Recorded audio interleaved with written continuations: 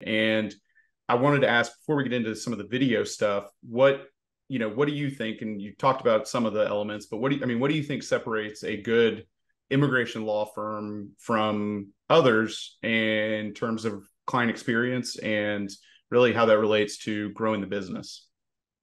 There's aspect of just knowing the law because it's a complicated area of law, spending a lot of time studying and being aware of it, not to mess things up or cause delays unexpectedly.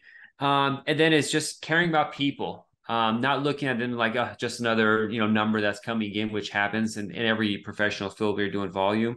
And just saying no, drawing the line. Maybe you get a lot of cases, but you say no to some of them because your plate is too full so that you don't ruin the experience for the people. So there's losses that you endure when you do a model like this. I'm spending too much time in a case, so the case is becoming less productive, less value to it, or I take on too many cases, so I'm stretched thin, so each person gets hit with it. It doesn't give me time to do a continuing education as well. So the key is you take a financial hit, but it's not even a hit, it's an investment. It's like taking the money I would have got from that, investing it and paying off 10 years from now. So by maybe making less money right now or spending more time on a client right now, it's going to create more and more clients where later on when I have a team and I train them in the right way, we can handle more and make more income. So it's a long-term investment, and it's thinking long-term or short-term, and that's really about it. In 10 years from now, what's going to happen if we keep this model going, even though in the short term it's making less money? How will it pay off in the long term? And it's a gamble, just like when you invest in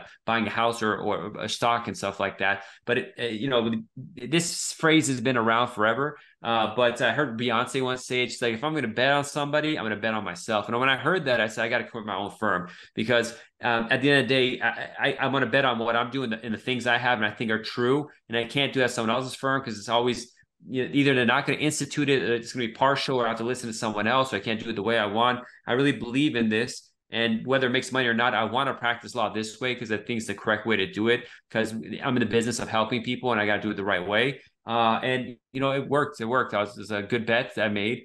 Then there's all the headache and troubles of learning how to manage a business that's separate from law. And that's what my experience has been the last 2 or 3 years. But the level of service and the marketing, they came on their own pretty naturally over time, over a short time. The management stuff, I was kicking and screaming. I didn't want to do it because I thought how much headache it would be. But actually, when I started, it's very exciting. It's a new skill to learn. So I'm very enthusiastic about it now. But it took 10 years for me to give in and want to do it. And now I'm like, I should have done this 5, 6 years earlier. I would have been more successful and reached my ideal goals faster. But I was afraid of hiring and the fear of just having employees. It's just Scaling. it's a Yeah. scaling. So, and I talked with a lot of firms and I was full solo, like people who are like 20 people, 40, 50 people. And all of them would say, oh, I remember those days. It was so great. I sometimes wish it was back to those days. And they Right. would say this stuff to me. And I'm like, well, maybe I should keep it like this. But then, especially when the pandemic happened, I'm like, listen, if I get sick and I'm out for a month or I die, what's going to happen to these people? I need to have another lawyer there that knows what's going on, my caseload, who's paid and who hasn't, whose files are where. Just as another level of customer service, I have to scale to develop the service I need because if something happens to me, it's a big problem for other people's lives. So it wasn't even necessarily all the way about making more money. It was about how could I again deliver better service to people than I am now. And there's a lot more stuff, but I'll stop there because I could talk nonstop about this stuff.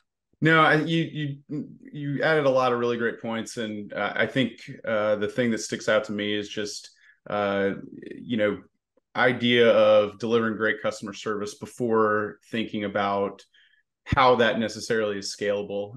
And that's really the foundation of a great firm. And I think people are, from my experience, working with different immigration firms, we can send all the leads in the world, but if you don't pick up the phone quickly, they're moving on, right? Or if you don't answer their questions or get back to them quickly, there's so many other options out there that just kind of basic customer services can be like the ultimate marketing hack, I think. And then of course you get into a different phase where you are trying to scale, and that brings its own challenges and how to kind of multiply yourself, right? And we're right in the same. I can certainly sympathize with that. So, but yeah, I mean, I love the philosophy. Thank you.